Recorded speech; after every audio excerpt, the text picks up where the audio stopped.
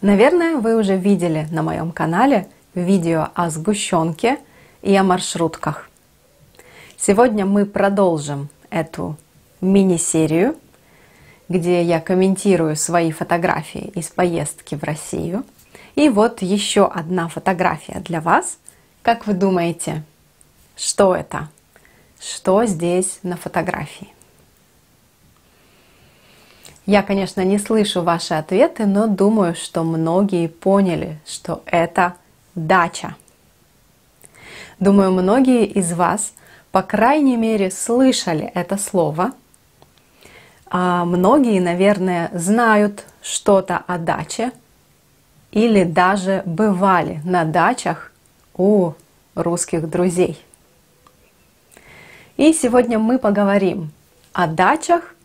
Это такой большой культурный феномен в России и в русской культуре. Поэтому то, что я расскажу сегодня, это буквально капля в море. Капля в море — это значит, что это очень маленькая часть всей информации, которую можно рассказать о даче. Мы немножко поговорим о том, что такое дача и как представление о даче менялось со временем. Я расскажу вам о своих личных воспоминаниях о даче, воспоминаниях из моего детства. И в конце концов я прокомментирую несколько слов и выражений, связанных с дачами и, соответственно, очень связанных с реалиями русской жизни. Надеюсь, что будет интересно.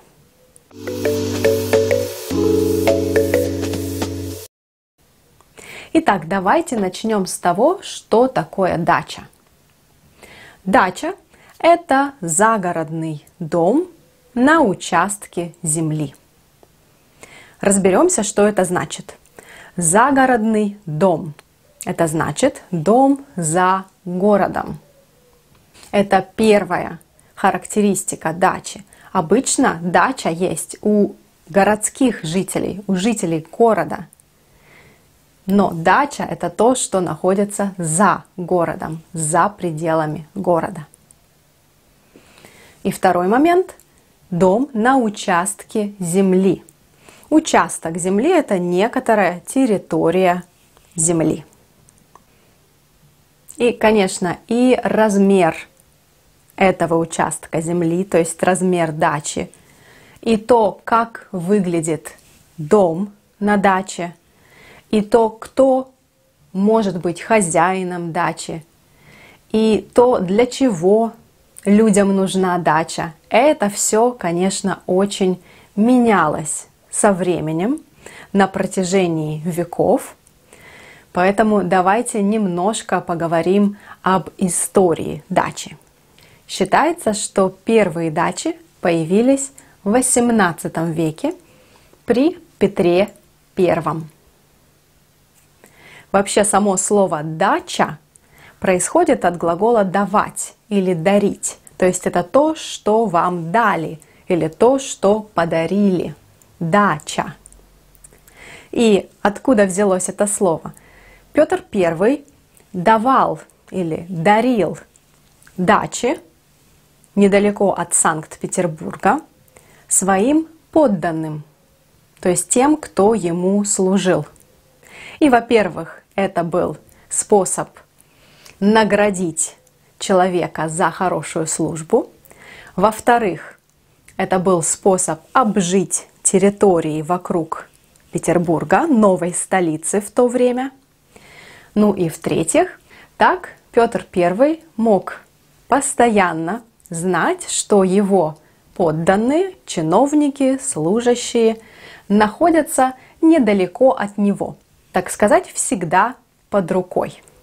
Под рукой — это выражение, которое значит, что что-то находится рядом, близко, и вы можете это использовать в любой момент. И, конечно, дача в то время — это огромная территория земли. Дом на даче — это скорее дворец, да, роскошный дом, большой. Это усадьба, Усадьба — еще одно важное слово для русской культуры. И хозяином такой дачи мог быть только дворянин, то есть аристократ, который занимает высокое положение в обществе и, конечно, богат. Что происходит дальше? Примерно в середине XIX века начинается бурное развитие дач. Во-первых, появляются железные дороги, и поэтому недалеко от железных дорог и недалеко от города начинают строиться дачные поселки. Да, то есть это такие комплексы дач. Дачи редко строились просто по отдельности. Да, обычно это были комплексы дач, дачи друг с другом, то есть дачные поселки. И в середине XIX века это становится очень популярным, и практически, как пишут историки того времени, практически вся Москва летом, в летний сезон, уезжает отдыхать на дачи. И, конечно, в то время это могли себе позволить, опять-таки, только аристократы, только богатые, состоятельные люди. Дачный отдых в это время, с середины XIX века, становится действительно таким русским культурным феноменом. И это получает отражение в литературе и в искусстве. Так, например, если вы читали роман Достоевского «Идиот», то вы помните, что князь Мышкин очень много времени проводил на дачах в Павловске. В советское время размер дач уменьшается. Уменьшается также размер дома. Это уже небольшие участки земли и относительно небольшие дома. В это время дача, опять-таки, как при Петре I, выдается. Выдается рабочим, служащим и видным, важным деятелям культуры. То есть можно сказать, что дачи были у всей советской элиты. У писателей, у ученых и у важных служащих. И в советское время главное предназначение дачи, то есть зачем нужна дача, ее цель, да, предназначение. Предназначение дачи в советское время — это не только сезонный летний отдых, но и занятие садоводством. Что это значит? На участке земли люди занимаются садом, работают, да, выращивают овощи и фрукты и занимаются садом. В романе Булгакова «Мастер и Маргарита» есть сцена, где писатели обсуждают вопрос дач. Писатели обсуждают, кто получил дачи, а кто не получил. Они обсуждают, у кого большой дом на даче, у кого сколько комнат, и кому повезло, и кому нет. И там Булгаков говорит, что этот вопрос — это больной вопрос. Больной вопрос, то есть вопрос, о котором люди беспокоятся, переживают. Понятно, что не все писатели, да, например, могли получить дачи, и там как раз есть диалог об этом. Говорится, что понятно, что только самые талантливые из нас могли получить дачу. В следующий раз, если будете читать или перечитывать роман «Мастер и Маргарита», обратите внимание на этот диалог. Ну а в настоящее время некоторые такие дачи можно посетить как музей. Например, знаменитый дом Пастернака в Переделкине. Это тоже дача. Да, в свое время это была дача, сейчас это музей. И, конечно, для писателей и поэтов дача, загородный дом на природе — это могло быть идеальное место для работы. Понятно, почему все писатели хотели получить такой участок. Ну и уже в Новой России в 90-е годы 20 века начинается новый бум дач. И здесь уже начинается, можно сказать, моя история, мои воспоминания. Как вы знаете, я росла в Сибири, и мое детство — это конец 90-х, начало 2000-х. И в то время, по моим воспоминаниям, практически у всех были дачи. И дача для нас в то время это было в первую очередь место для выращивания овощей и фруктов. То есть в первую очередь все-таки место для работы и уже в дополнение место для отдыха за городом, на природе. Что мы выращивали на даче? Мы выращивали картофель, кабачки, огурцы, морковь, капусту, горох, лук, чеснок и так далее. То есть выращивали, в принципе, по максимуму. Я думаю, что мы практически не покупали овощи, которые мы могли вырастить на даче. И думаю, что это было типично для многих семей в то время. Лично у нас домик на даче был совсем небольшой, и мы очень редко там ночевали. Ночевали, значит, оставались на ночь.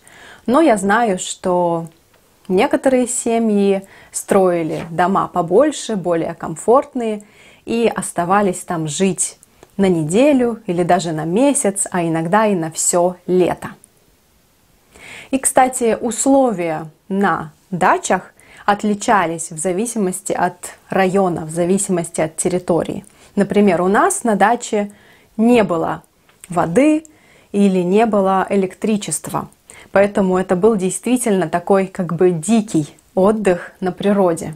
Например, мы готовили еду на костре или поливали овощи и фрукты. Поливали мы все дождевой водой. То есть водой, которую мы собирали в специальные бочки после того, как прошел дождь. Ну а на некоторых дачах было и электричество, и вода, и, конечно, можно жить с комфортом долгое время. И чисто по моим воспоминаниям, мы, дети, не очень любили дачу. Почему? Потому что поездка на дачу в выходные дни, например, значит, что мы не можем пойти во двор и гулять, играть с нашими друзьями. Так что дети недолюбливали дачу и жаловались, когда нужно ехать работать. Но, конечно, работали в основном родители. Я вообще, как младшая в семье, думаю, что очень мало помогала в работе на даче, но, например, моя старшая сестра, думаю, что помогала довольно много. Я поделюсь своими любимыми воспоминаниями о даче. Во-первых, это ягода. У нас на даче было очень много ягоды. Мы выращивали клубнику, малину, смородину, сливу, облепиху, крыжовник и так далее. И сейчас это кажется невероятным, но мы собирали ягоду ведрами. У нас были целые ведра ягоды. Мы ели ягоду свежей, мы ее замораживали, родители готовили варенье. Это кажется невероятным, но в детстве мне иногда даже не хотелось есть клубнику или малину. Я говорила, что мне ягода уже надоела. Да, сейчас это трудно представить. Сейчас я покупаю вот такую маленькую упаковку клубники или малины, и это стоит очень дорого. Второе любимое воспоминание о даче — это шашлыки. Шашлыки — это мясо на огне, да, барбекю, можно сказать. И, конечно, обычно мы ездили на дачу поработать, но иногда мы ездили на дачу на шашлыки. Это значит, что мы готовили мясо на огне, ели и в основном отдыхали. Это случалось не очень часто. Например, мой день рождения летом, и обычно на мой день рождения мы ездили на дачу на шашлыки. И еще одно воспоминание, конечно, это не приятное воспоминание, но забавное. В Сибири летом очень много комаров. Комары — это такие маленькие насекомые, которые кусают вашу кожу и пьют кровь. И, конечно, когда вы работаете на даче, нужно защищаться от комаров. Ну, как это сделать? Думаю, у каждого был лайфхак, как защититься от комаров. Конечно, были специальные кремы, специальные спреи, но такое ощущение, что комары быстро адаптировались ко всем этим средствам, и ничего не помогало. Что точно помогало, это одежда, то есть нужно было максимально закрыть все тело. И летом, конечно, тепло, солнечно, даже жарко, но нужно было носить что-то с длинными рукавами и штаны, именно чтобы защититься от комаров. И еще одно время были популярны вот такие шляпы с сеткой вот здесь. Я попробую найти фотографию и показать. И, по крайней мере, с помощью такой шляпы можно было защитить лицо от комаров. Вот такое забавное воспоминание. Ну что, а теперь я хочу прокомментировать несколько слов, связанных с дачей и дачной жизнью. И первое слово — это огород. Думаю, что каждый из вас знает слово «сад». Но когда мы говорим «сад», лично я представляю такой участок земли, где растут фруктовые деревья, цветы. Ну а когда я говорю «огород», я представляю уже участок земли, где растут овощи. Картофель, капуста, морковь. Вот это уже огород, а не сад. Поэтому, когда мы говорим слово «дача», это для нас, для меня в первую очередь огород, а не сад. И второе интересное слово — это заготовки на зиму. Заготовки на зиму. Сейчас, конечно, мы круглый год можем покупать и помидоры, и даже клубнику в супермаркете. Это никак не зависит от сезона. Да, может быть, цены немного меняются, но в принципе все доступно круглый год. Раньше такого не было. И вот во времена, когда мы активно ездили на дачу и выращивали овощи и фрукты, мы часто использовали выражение «заготовить» или «приготовить на зиму». Это значит, что нужно было сохранить продукты для того, чтобы есть их потом зимой. Ведь зимой ничего не растет. И чтобы сохранить эти продукты, можно, например, сделать варенье из ягод. Что-то можно заморозить. Ну, а еще можно приготовить заготовки. Это такие разные салаты, маринованные или соленые огурцы в банках, помидоры и так далее. То есть это обычно готовится в таких специальных банках, идет термическая обработка, и потом это может долго храниться в холодном помещении. Разные люди в разных регионах используют разные слова для этих продуктов. Можно услышать, например, заготовки или закрутки или банки. Но один общий момент — то, что мы это готовим на зиму. Вот это выражение «приготовить что-то на зиму», думаю, что знакомо всем моим сверстникам, ну и вообще всем жителям России. Ну что, друзья, сейчас мне интересно, чтобы вы прокомментировали это видео. Во-первых, мне интересно, есть ли у вас какой-то аналог дачи в вашей стране. Если да, то расскажите, как это называется и что вы там делаете и так далее. Ну и во-вторых, расскажите, бывали ли вы на русских дачах? Если да, то обязательно поделитесь опытом. В общем, я жду ваших комментариев. Еще раз большое спасибо и до встречи на следующем уроке.